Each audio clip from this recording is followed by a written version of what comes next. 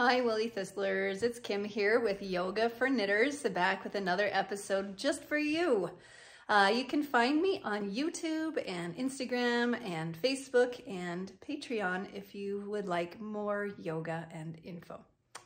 So today's class is all about taking a break, which is what we really need to do the most of when we knit or crochet or do any kind of crafty thing with our hands, because we tend to get in a funky shape and we're doing repetitive tasks. And both of those things can sometimes cause our energies to flow in the wrong direction.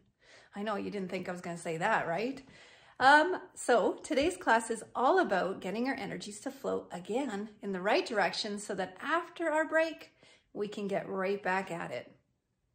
Let's get started. So for today's class, we are going to sit on a chair, and if it's necessary for you, I'm short, so it's necessary for me, prop your feet up so that your legs aren't, at too much of a downward angle here at your hips. You want to be comfortable. So your knees are stacked over your ankles, your knees are out from your hips, your spine is stacked nice and straight up your back. And by straight, I mean anatomical, not like ramrod straight, but a nice curve where everything just stacks on top of the other. So from here, we are going to start by tapping. So start by taking your fingertips. I do this a lot in my facials, and it feels so good. So you just tap along the eyebrows, that brow bone, right where the eye socket hole is. Tap a little bit there, and then come down, and you're going to tap along the cheekbone.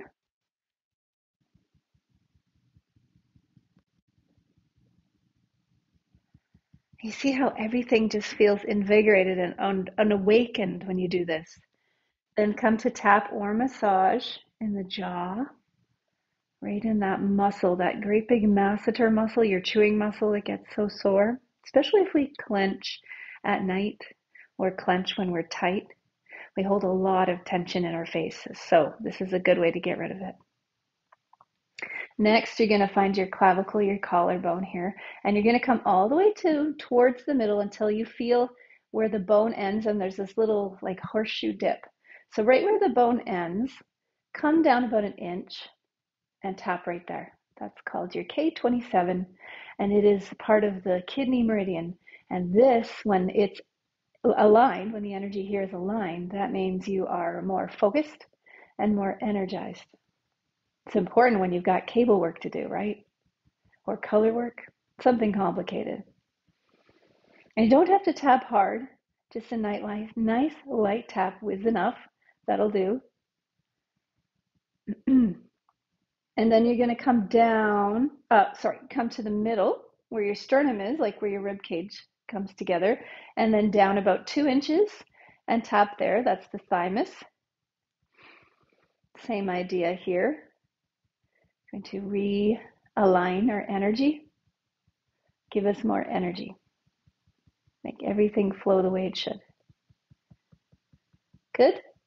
And then you're going to come to your nipples, come down underneath, feel the first rib, and then come down to the rib below that. So that not the first rib underneath where everything folds, but below, and then tap there. That's the spleen. If you have a wired bra, this isn't going to work very well. But if you've got a sports bra or no bra, even better, this will be great. Good thing to do in your pajamas. Maybe in bed before you get up. And this is going to boost your immune system.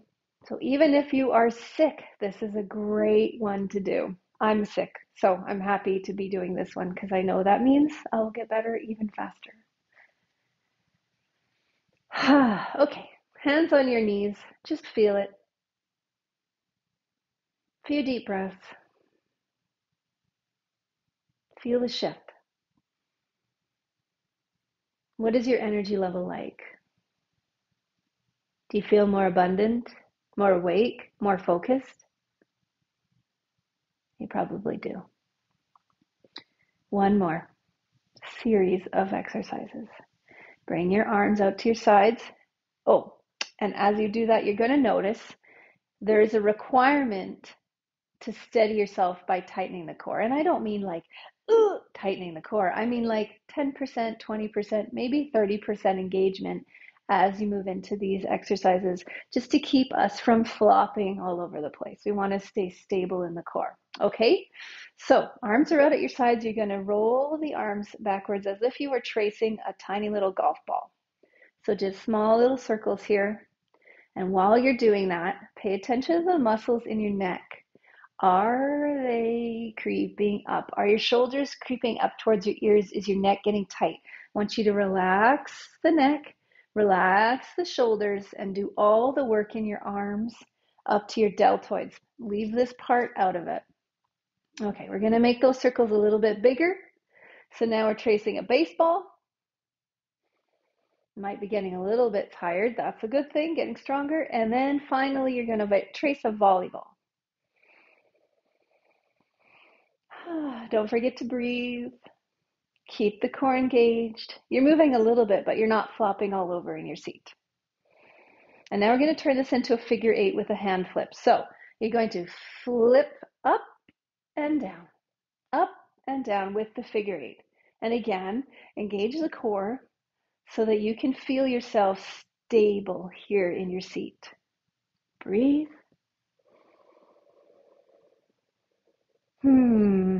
This feels so nice. We're strengthening the arms and we're strengthening the back, which is really important because when we do a lot of work in the front of our body, which is not just knitting or crocheting, this is also computing and driving and all the things that we do in our modern society, this is a great way to undo it. Strengthening those opposite muscles. All right, bring the elbows in at your sides and we're just going to rotate through the rotator cuff, in and out, as if you're holding a tray of goodies. Oh, maybe I'll have some. Nah, I won't have any. Oh, maybe I'd like to. No, I'm good. You know, make a game of it. You don't have to be serious all the time, right? So just feeling those rotator cuffs moving. And you know what? Rotator cuff injuries are really common. I don't know too many people who get through life without something. And as we get older, our shoulders tend to get a little more sensitive. As in, like, sleeping starts to hurt. Well, this is one of those exercises that helps to undo that. We're strengthening those tiny little rotator cuff muscles that are so important for supporting all the other bigger muscles in the shoulder. So a few more of these. You can go fast, you can go slow, as long as we're moving them. And then the last one, almost second last. Keep your elbows tucked in and then reach one and then the other. And when your elbow comes in, you're kind of crunching it against or slapping it against your torso. So nice and strong, bringing the energy, working the joint, stimulating the torso, stimulating the organs.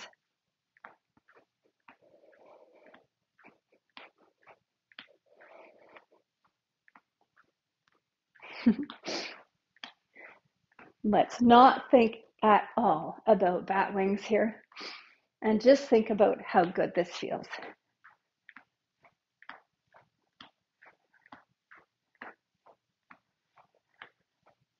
Okay, up, breathe in, hold your breath, and squeeze Mula Bandha as if you got a ping pong ball and you're trying to suck it up your hoo-ha. And then release everything. We're going to bring the arms out to the side again, and this time start with your volleyball and go forward with your circles.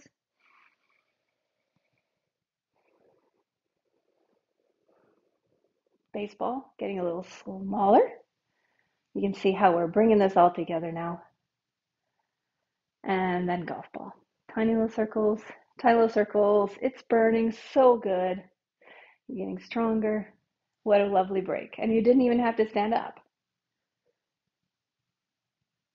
And relax, place the hands on your shins. Alrighty, take the right hand out in front of you. You're just gonna pull back and do a little tick-tock. So we're rotating from the shoulder joint and feeling it through the forearm. Switching hands. You can probably still feel your shoulders. They're alive. It's a good thing. take care of our bodies. You know, they say if you don't use it, you lose it, and that's true. And I think that's a big reason why as we get older, our shoulders tend to be more sensitive. We just aren't doing these little movements. And so it's important to practice, practice, practice. Shake it out, and then hands open and closed, downwards. Open and close to the side. Open and close way up high. Shake it out. And then this time flip your palm down and tick-tock.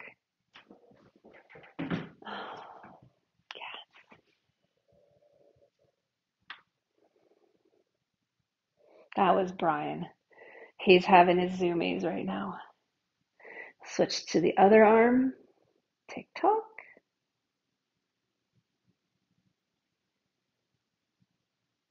Shake it out.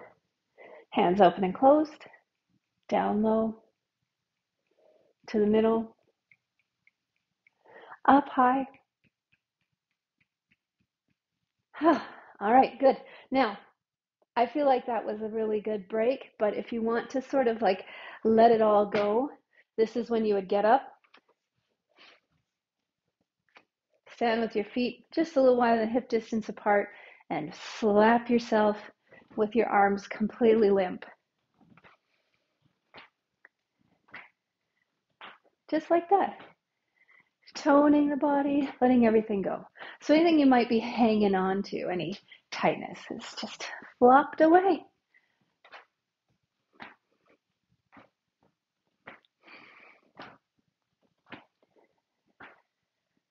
Whew. And there you have it, your knitting break. I hope you enjoyed practicing with me today, and I will see you again next time. Namaste.